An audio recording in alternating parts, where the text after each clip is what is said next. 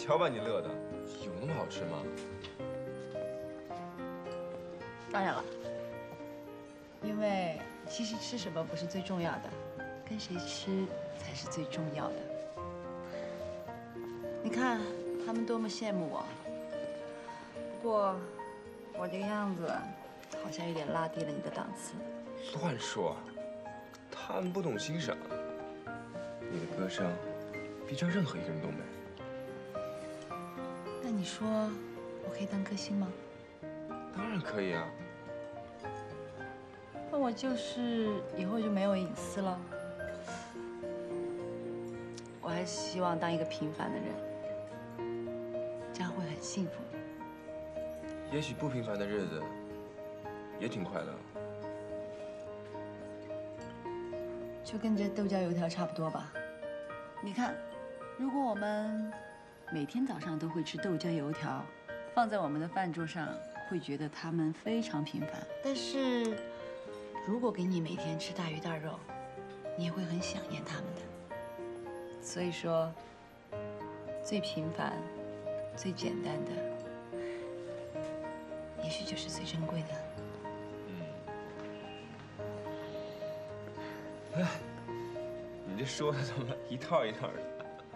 不是有首歌叫《豆浆油条》吗？说的就是这种最简单、最细水长流的爱情。我唱给你听。好啊。我知道我和你就像是豆浆油条，要这样走下去，味道才会是最好。你需要我的傻笑。我需要你的拥抱，这样才不会单调。大家好。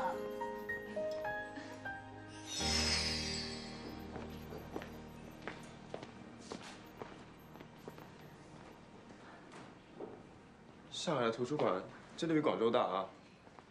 看来你真的很少来图书馆。现在什么数据，不是都可以在网上找到吗？班长，谁跟你说来图书馆一定要找数据的？还有一个名目呢，叫做谈恋爱。图书馆不是不可以大声说话吗？知道什么叫无声胜有声吗？你知道吗？那个时候在广州读中学的时候，我经常在图书馆见到你，不敢坐下来跟你一起看书，就在角落里偷偷地看着你。我经常想，如果有一天能跟你去图书馆，面对面地看一次书就好了。那种不用多说话，很安静美好的画面，在我脑海里憧憬了很多次。这个愿望从来都没有实现过。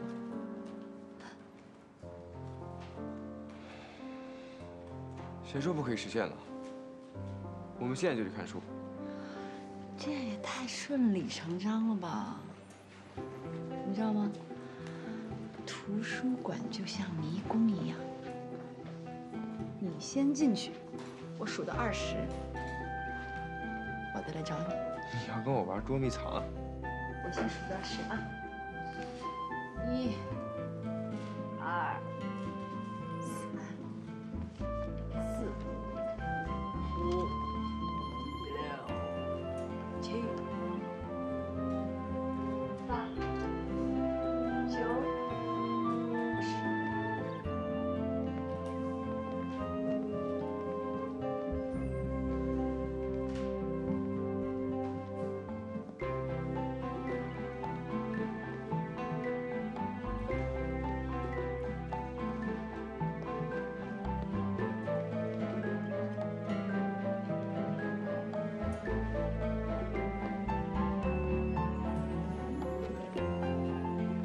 你在这儿。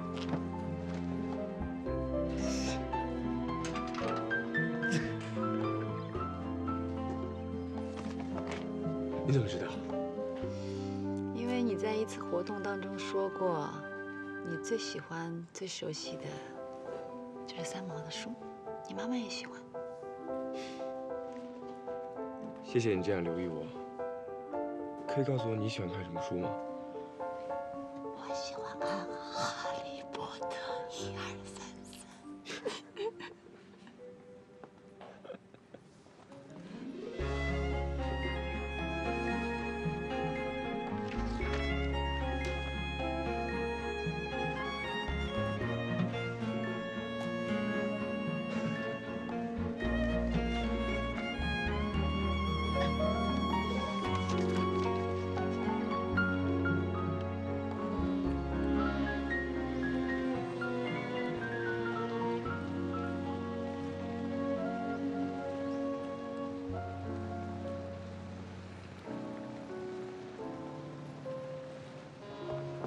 回来了，给你。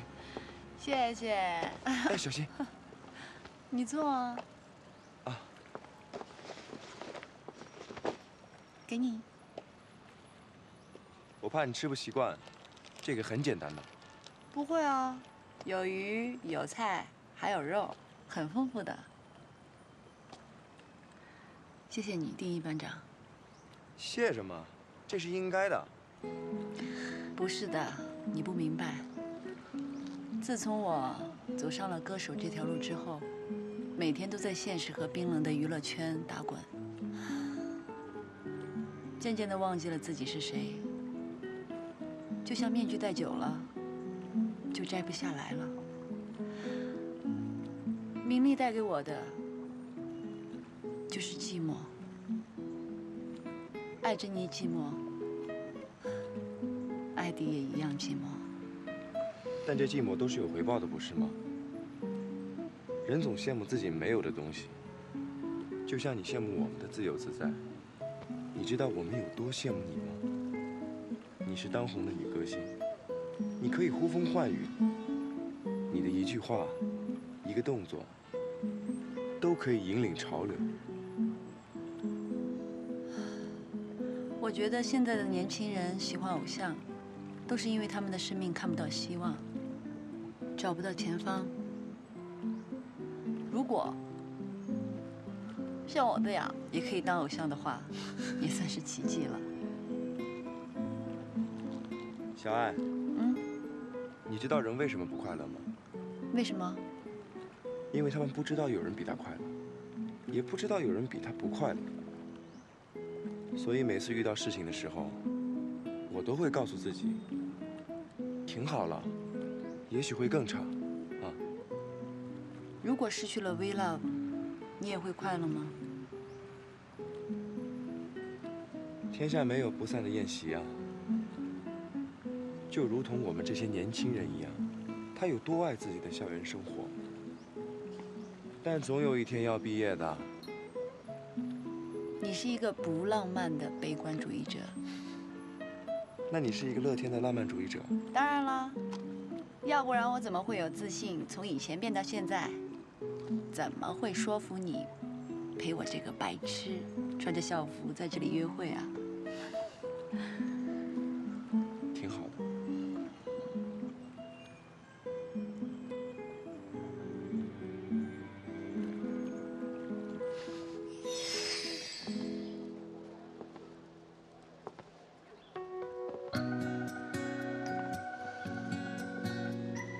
从前，在我的印象当中，你是一个不主动牵女孩子手的人。知道为什么吗？我有手汗。男人有手汗，是因为他紧张。你不用紧张，我比你更紧张。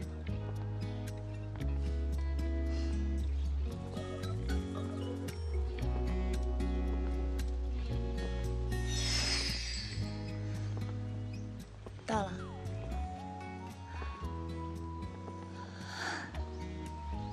谢谢你今天陪我一天，我真的很开心。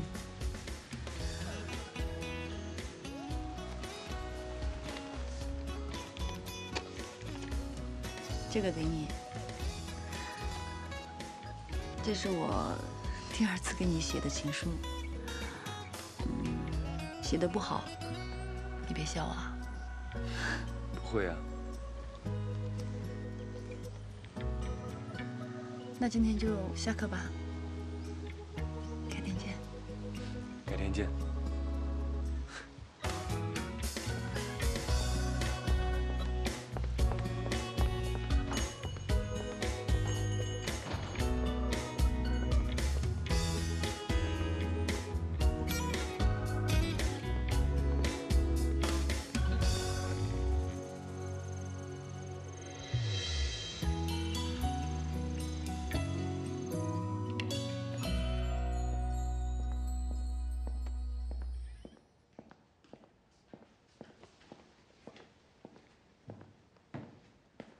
林哥，放心吧，今天啊，万爸万妈也来咱们餐厅看过了，他们答应过的事情啊，一定会做到的。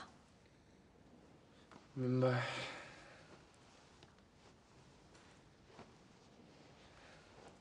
哎，你今天约会约怎么样？挺开心的。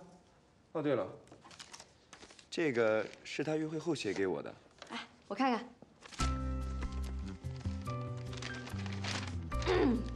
丁一班长，出门跟你的第1次约会，心情既亢奋又复杂。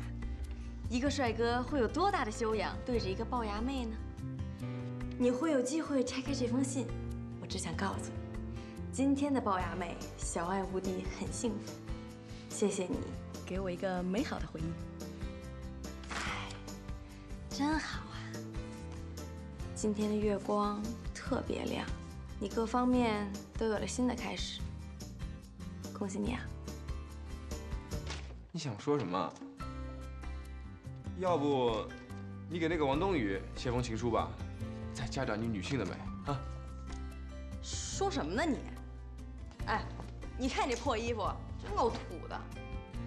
就这校服，迷倒不少少女的。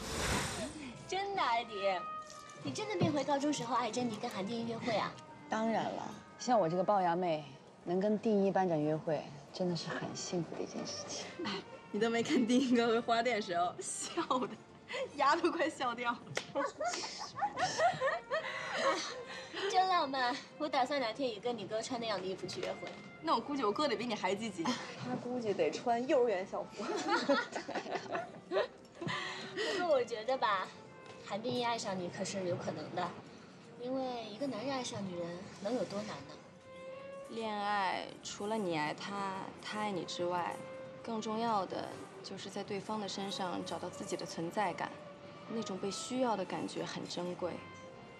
如果有一天你发现他并不需要你，你在他的生命里根本就是可有可无，那种感觉才是最让人心碎、最让人失望的。你明明就没有谈过恋爱。怎么搞得跟情场大师似的？我是没有谈过恋爱啊，但是我身边有你们这帮为爱而生、为爱而死的朋友，光看着你们我都成精了。行啦，朋友是朋友，恋爱是恋爱，如果两者搅在一起的话，反而会有点庸人自扰。你好。你好。你们是用餐还是买花呢？用餐。用餐是吧？小金，照顾一下2位客人。好的，2位同学，慢走。慢走啊。慢走，欢迎再次光临。薇拉，招牌披萨来了，怎么样？哎，艾迪，你看，这餐厅人一下就多起来了，哎，果然是明星效应啊。哎，你是说我的曝光率能带旺这家店的生意？那还用说，现在是全民追星的时代，有自己喜欢的偶像坐在店里，谁不愿意来啊？哎，对了，我的新歌《初爱》的 MV 拍摄场景选好了吗？没有，还在选景呢。不用选了，就这儿吧。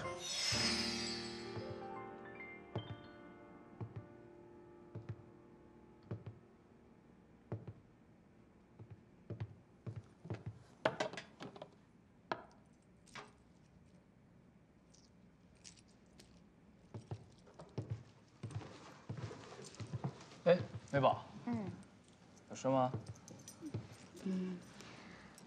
把我把钥匙交给梦姐吧。给梦姐？怎么了？我辞职了。你辞职？为什么呀？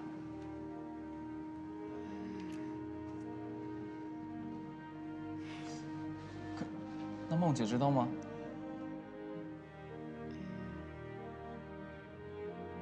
再见。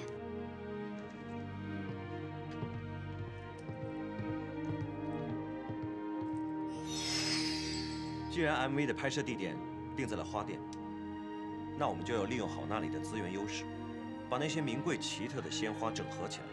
一种鲜花代表一种心情，把恋爱中的开心、甜蜜、伤心和失落，用不同的鲜花来展示它的意境。我觉得不大好吧？为什么呀？是不是有点花哨了？因为我这首歌的名字叫做《初爱》，应该是第一次爱上一个人的那种既甜蜜又很忧伤的感觉。我反而觉得应该返璞归真，不要那么花哨，去展现女主角的那种矛盾又不舍离去的感觉，这样更符合我这首歌的意思吧。可是，要是这样的话，预告片剪出来不会好看的。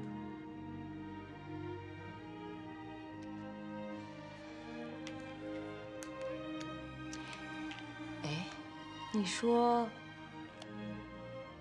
回到我以前的样子，然后又拿我现在的样子做一个对比，你们会觉得有卖点吗？这个倒挺有意思的，试试特技化妆吧。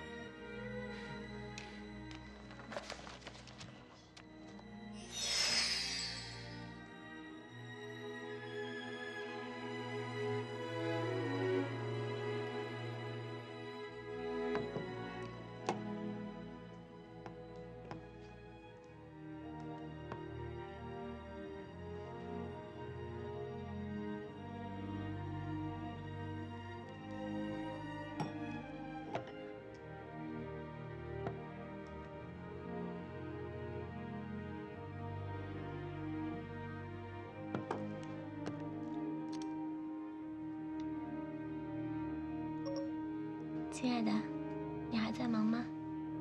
红酒我准备好了，我在等你。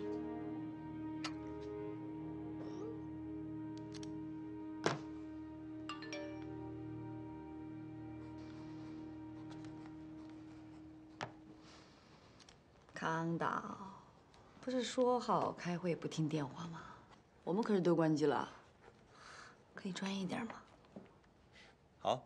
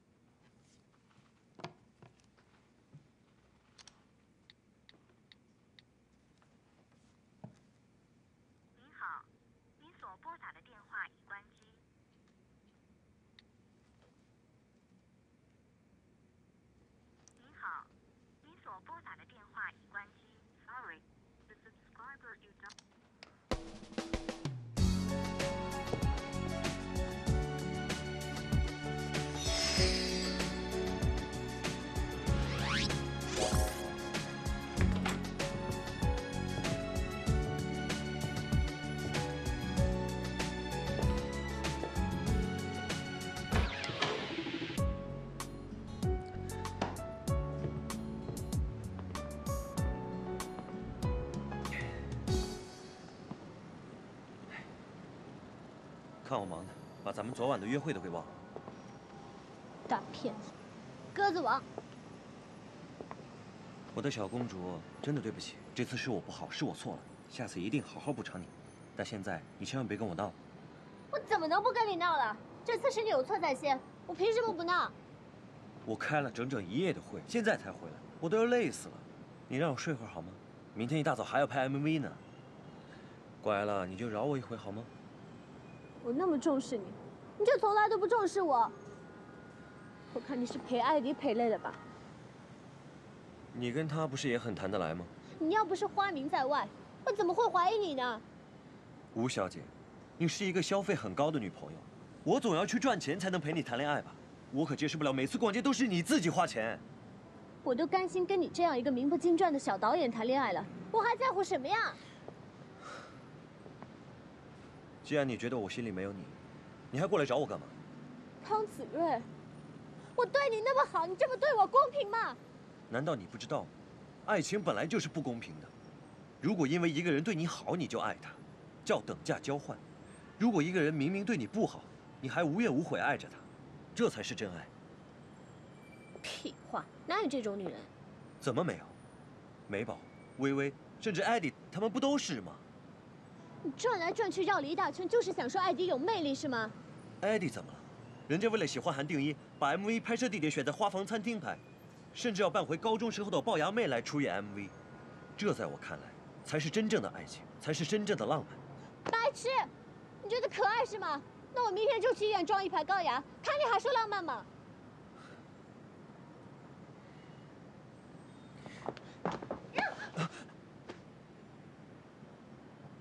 你放手！你抓住我干嘛？放手！你放手！哈！啊！吓死我了！叫你放你就放啊！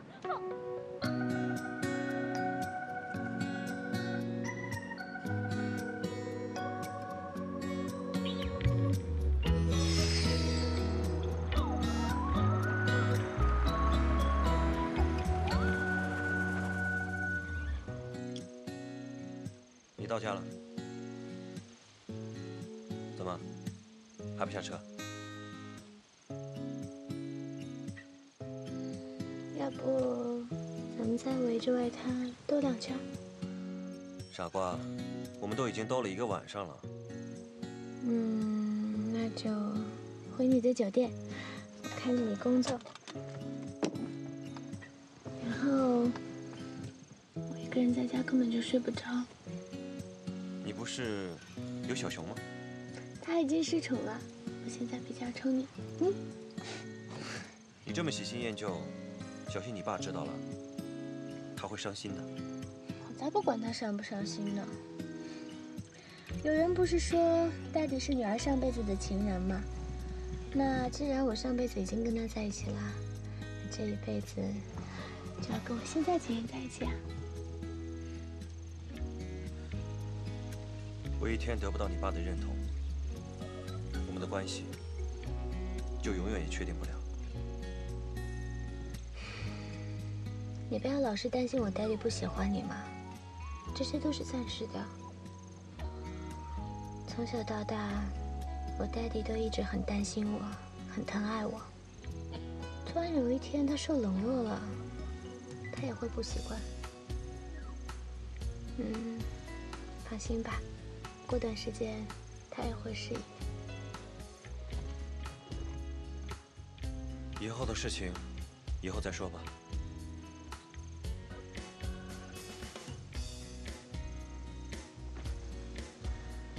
乖，早点回去休息吧。今晚啊，我真的要专心工作了。那你亲我一下。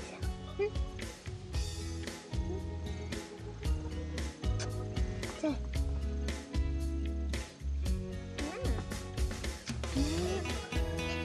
那我走了。好了，拜拜。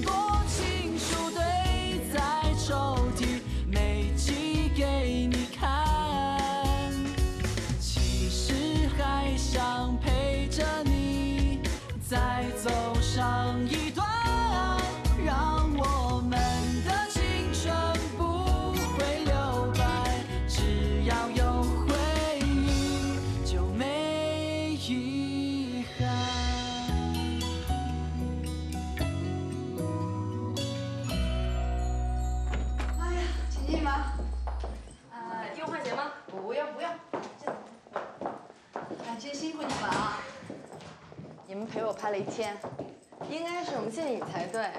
你肯把 MV 放在我们花店拍，已经是帮了我们大忙了。我呀，这个横竖都是要拍的，放在哪儿都一样，所以说你也别跟我客气。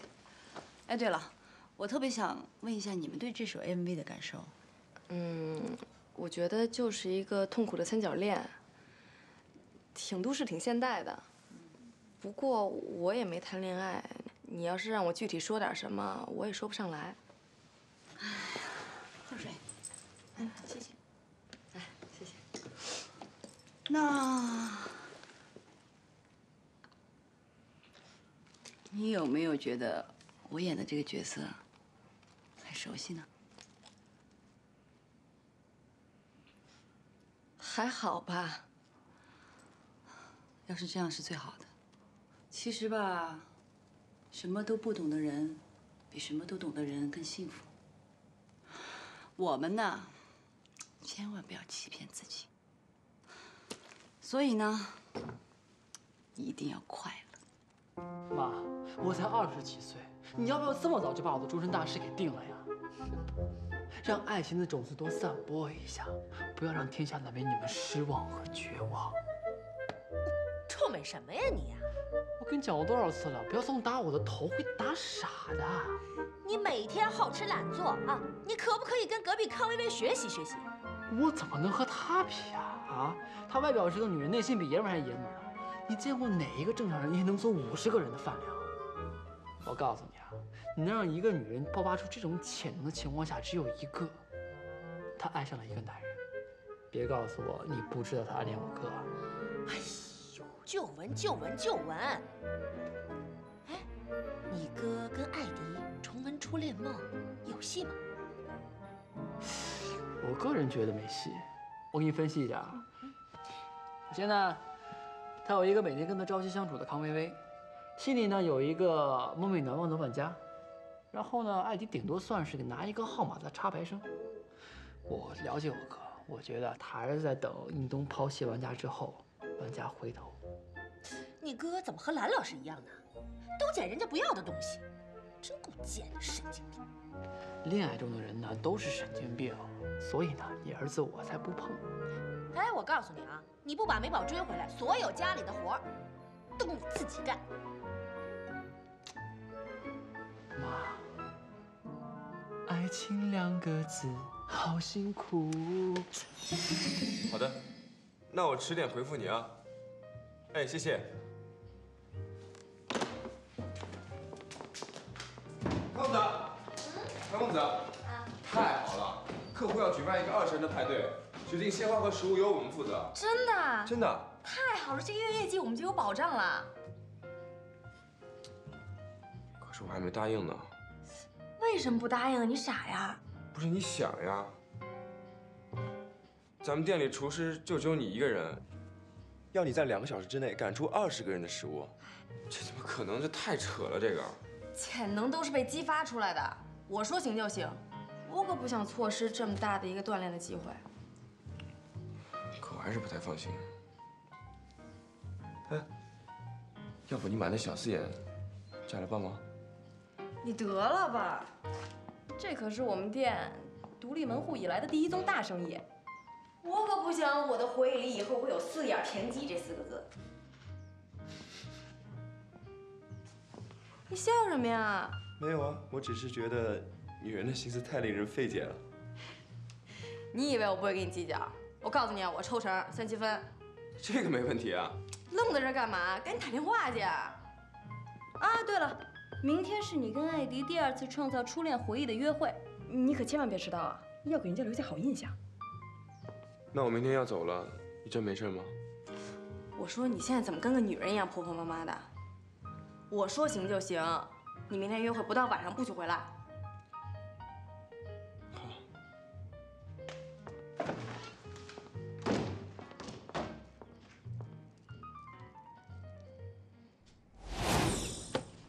哼！你看看你干的好事啊，竟然干出这种鸡鸣狗盗的事情！你知道这些表有多珍贵吗？我堂堂吴雨婷的女儿，整天跟一个不入流的导演厮混在一起，然后为了支持他拍戏，竟然贱价把老爸的收藏卖到市场上去。你要我的脸往哪儿摆？啊？初恋，初恋，初恋怎么让一个人变得这么犯贱呢？我就是贱，怎么了？你从小就没有打过我，你还说你最疼我。你要干什么？想离家出走啊？我告诉你，你别以为我不能没有你。你看看，你的小三、小四、5、6、7、8、9、10，全部都在这里，我一个都没有碰过。对不起，爹爹错怪你了。宝贝儿，我看看啊。别碰我！都是这个康子睿。你没认识他之前，我们父女俩什么时候闹过矛盾？这不怪康子睿。怎么不怪他？你是被谈恋爱冲昏头了吧？你看看你认识他之后，你变成什么样子？你完全变成一个我不认识的小太妹。我要这些手表干什么？我要这些名表干什么？我要它干什么？我要它干什么？我要它干什么？你不要碰我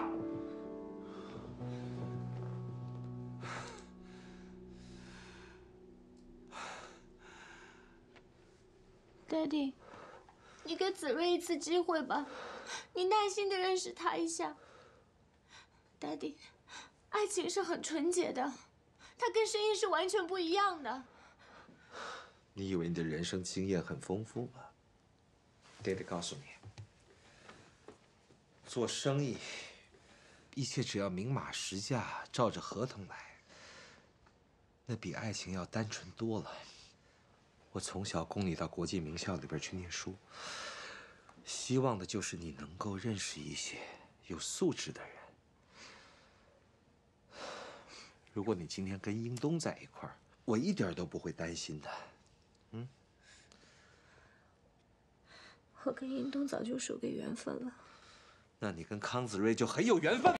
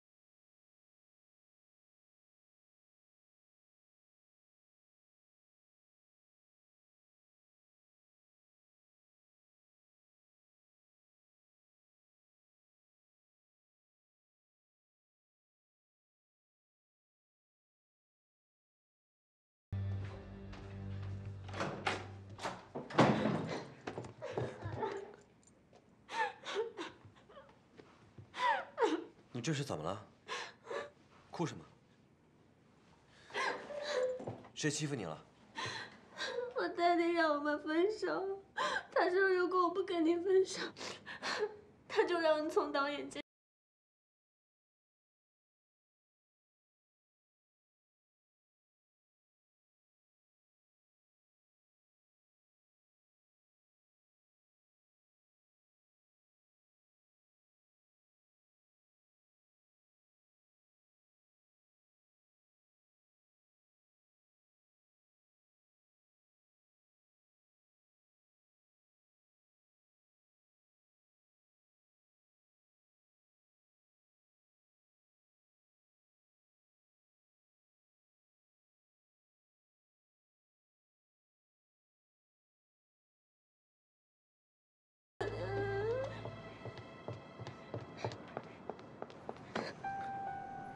不要和你分手，我求求你不要和我分手，我不想离开你。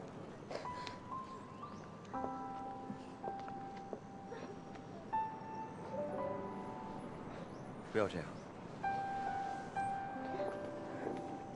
我也舍不得和你分手。真的吗？真的。那我爹地怎么办啊？我也不知道。要不这样吧，我们俩假装分手，然后偷偷谈恋爱，这样我爹地不知道，他也就不会为难你了。你想让我堂堂一个新生代导演，跟你玩地下情？你是在挑战我的尊严吗？什么尊严？难道比我们的感情还重要吗？对，重要。自打我们谈恋爱以来，你从来就没有为我做过一次妥协，一直都是我一而再再而三的为了迁就你，放弃我的原则，放弃我的尊严。你只在乎面子，你从来都不在乎我。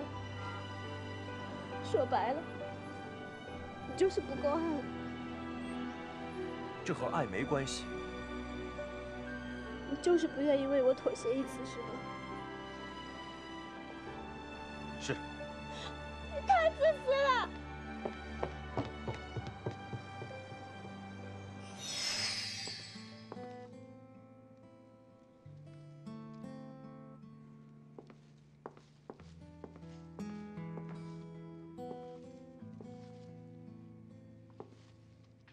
人生中最美的珍藏。你们好，请问艾迪在吗？你是韩第一吗？我是韩第一。艾迪姐被老板叫去开会了，说不准什么时候回来。这是她留给你的字条。哦，那我坐着等他一会儿可以吗？好，可以。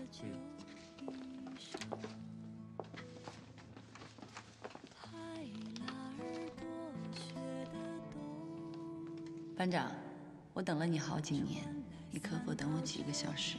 小爱无敌。一名河旁温柔的夏夜，手风琴声在飘荡。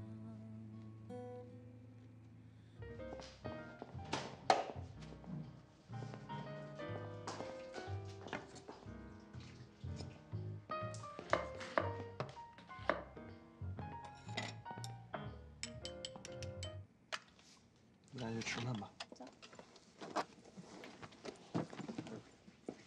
韩先生，我们先出去吃饭，你也要再稍等一会儿。哦，好。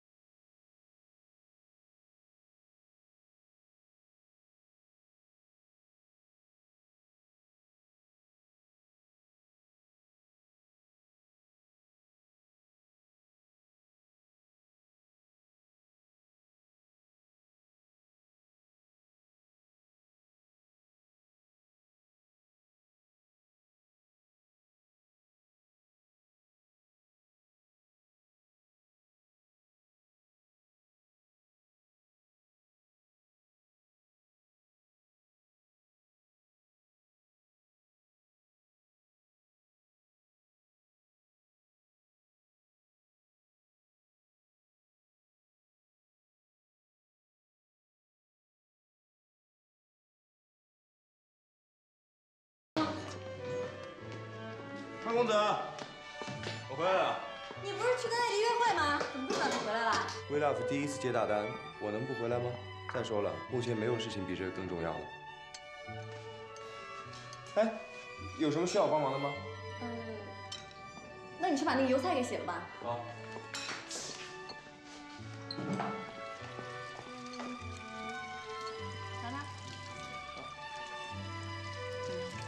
挺好吃的。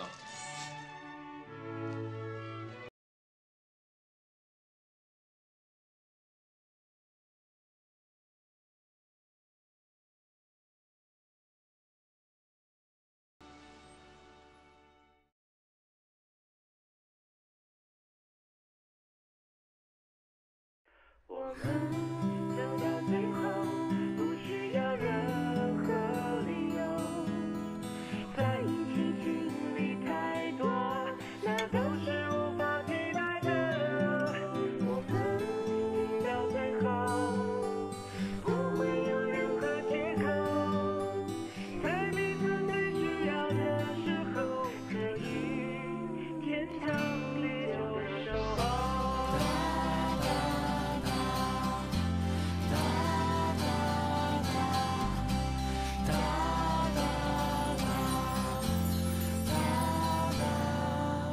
有一句话不用说出口，你就会毫不犹豫伸出手，为我挡住风，为我淋着雨，教会我挺起胸膛往前走。曾受过伤，伤过也有愁，一定要你陪我流泪喝酒，一起大声吼，一起爆粗口，一起在宿醉的街头逗留。